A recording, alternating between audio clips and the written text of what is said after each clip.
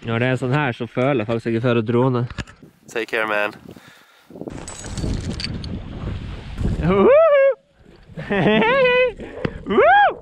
Our camping mission is a bit delayed here. My car totally broke down.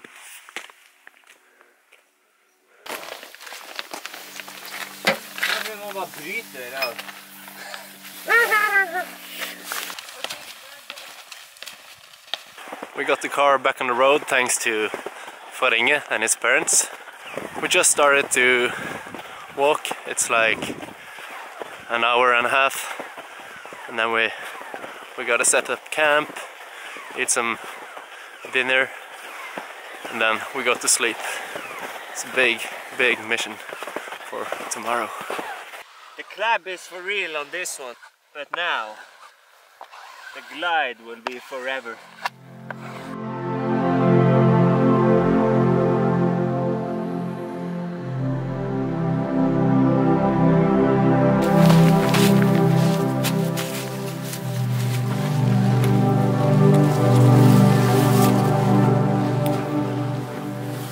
Welcome. Just wait until we get the burger. Oh, it's gonna be like a crispy. Yeah. Man. Yeah.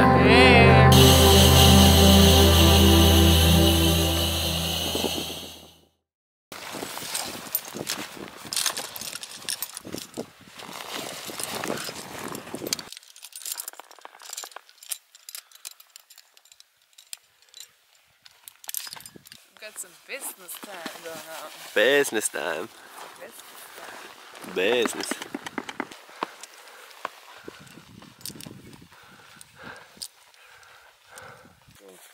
Okay, radio, check.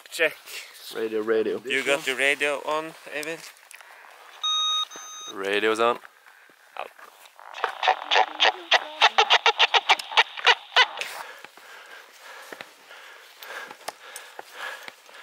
It's really warm.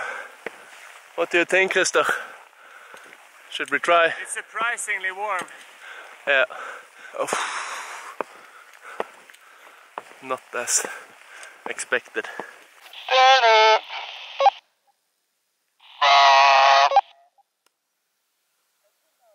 What do you think, Christer?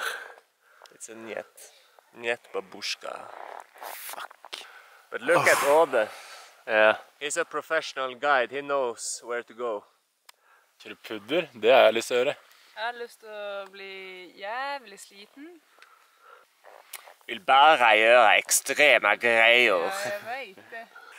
So after bailing on climbing up the couloir, we split the group again. Then we met Ode and his friends. So we walked up the Goverdalen Glacier. And now we're heading for a new couloir.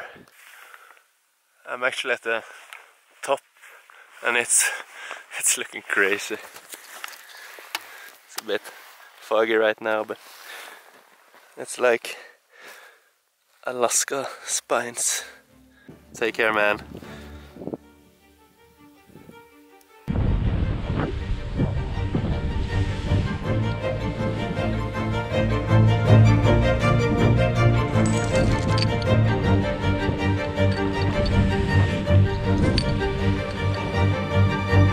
Kjennes bra ut, altså. Men det er slab i noen plasser.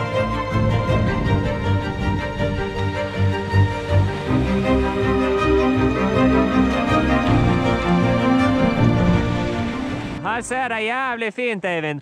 Ja. Ja, kom hit, Eivind. Oh la la! Oh la la, for faen. La. Muy bien. Okay. Yes.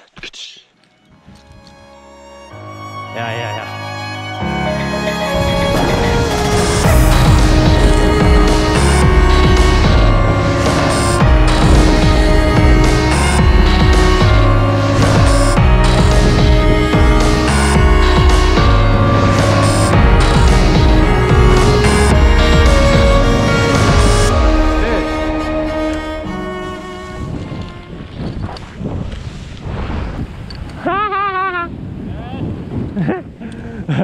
Rått, Eivind. Se nedover her, vi bare møsete!